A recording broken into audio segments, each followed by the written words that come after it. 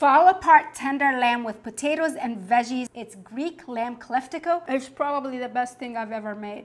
Start by making a few slits. Kosher salt and pepper, oregano, thyme, and dried parsley. Whatever you do to one side of the lamb, you're gonna do to the other side. Mustard, give it a rub. Add in your garlic, extra virgin olive oil. Move it into this bowl. 1 lemon, red wine vinegar, white wine, olive oil. Set it aside and work on the rest. I love the story of where the word kleftiko comes from. Comes from the word klefts, who are the Greek mountain rebels. They used to cook their food kind of tucked in underground so that they wouldn't show the enemy where they are. So I'm cooking this kind of like underground right now.